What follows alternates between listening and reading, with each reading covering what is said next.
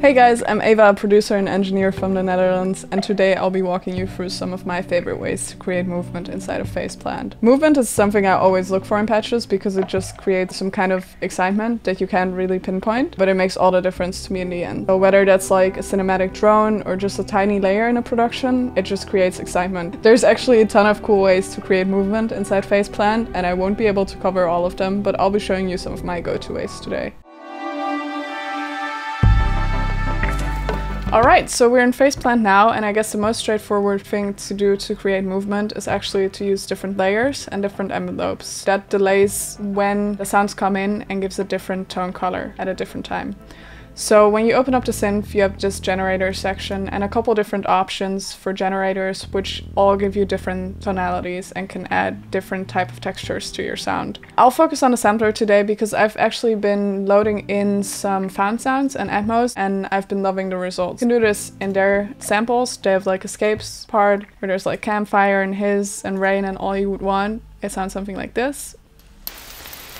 You can of course high pass it or low pass it, whatever you want to do to the sound, and it can create a really interesting development inside the sound, so it just sort of moves without being super predictable. Even if it's super low in the mix, it creates interest for me. What you could also do is load in a vinyl sample from your favorite sampler and then use that as a texture for your sound, which is something like RC20 soundy. I actually use some of those techniques in a pad I made recently. I made the main layer out of this thing I found in a thrift store and just recorded it with my SM7 here. Then I pulled it into the sampler, tuned it the best I could, put up the unison. I have like a couple different envelopes for different parts of the sound. This is like the main sample. I have a wavetable supporting it and a high-end patch that comes in later. The main sound already has a lot of percussive elements, and this is what that would sound like.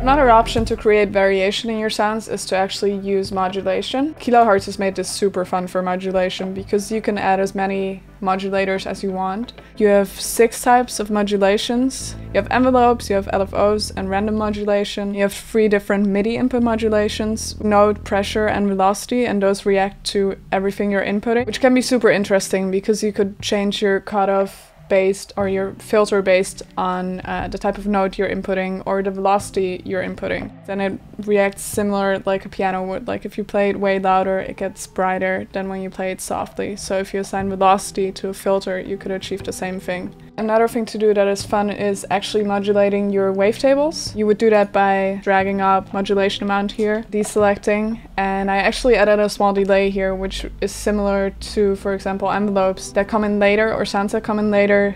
This modulation just comes in later. So the sound is already there, but then it gets modulated a bit. This is what that would sound like.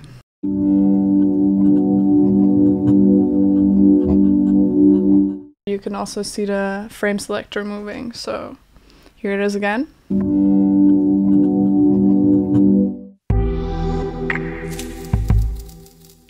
That brings me to my third point, which are the Snapins, the plugins that come with Faceplant and with the Kilohearts bundles. They have a whole ton of plugins. They're super inspiring, easy to use. There's 3 that stick out to me in creating rhythmic elements. You have the Formant Filter, which is not as much rhythmic, but more tonal variation. Take an LFO, for example. Here you can modulate the vertical side and also the horizontal side.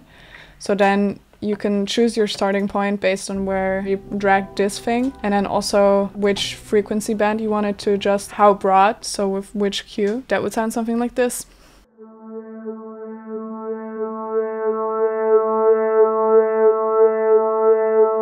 So this is a pretty extreme setting, but you can already hear that there's some cool things that can happen when you're assigning controls to that or macros to that. The Transgate, which is the basis of a lot of rhythmic stuff, you can program in patterns and you have different divisions and resolutions, so it can be super interesting. You can save a couple different presets too, so you can switch those rhythmic elements throughout your track too. So that would sound something like this.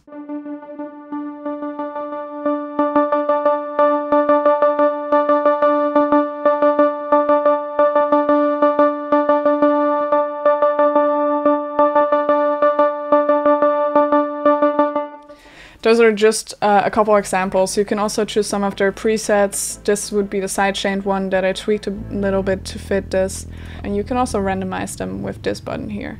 Other than that, there's also the multipass. That's a really powerful plugin that divides your whole sound into different frequency bands. So in this case, there's also transgates, but on certain bands. You also have effects coming in and coming out of there. So this can make a more diverse, less predictable rhythmic element because different bands are actually affected in a different way. The way that would sound would be this. They actually have a ton of really cool rhythmic presets, which can be found here. And I had a lot of fun going through those and playing sounds through those and just seeing what happens. So I'd definitely say check out the Snapins, don't underestimate them, they're really awesome. Other than plugins and also envelopes and just your basic sound, it can be super interesting to modulate stuff in real time. It can give more of a live feeling and also more of an intuitive feeling for modulation. You can set up the macros, the phase plant, to your CCs on your keyboard or the other way around. Then you can actually make a preset on your keyboard, which is really chill because those 8 macros always stay the same. And by adding assignments, you can just switch through your presets, go to your phase plant preset, and then always use that when you open up a patch. This is a patch I made for a track I'm working on, and this actually summarizes most of the things we talked about here. The sound is made up by 3 different groups. So you have a main group, which is a couple samplers. They come in pretty slowly because this is more of a pad sound. Then I have some wavetables to thicken the sound up, which come in later and make it a bit brighter too. Their frames are controlled by the velocity. As I input higher velocity, that essentially means that it gets a bit brighter in this case. Then I also have an Atmo group, which is just 2 of the samples that come with phase plant. For modulation, I modulated a bunch. I already showed some stuff. The cool thing is that you can always see what you're modulating by clicking this. So this random modulation actually goes to the frame, the other wavetable. And the movement that's in there is actually being caused by Transgate, which I mapped to a macro. So the mix is being controlled by the macros. So let's hear this in context. This is a pad I made for a track I'm working on currently, and I'll input some close-ups.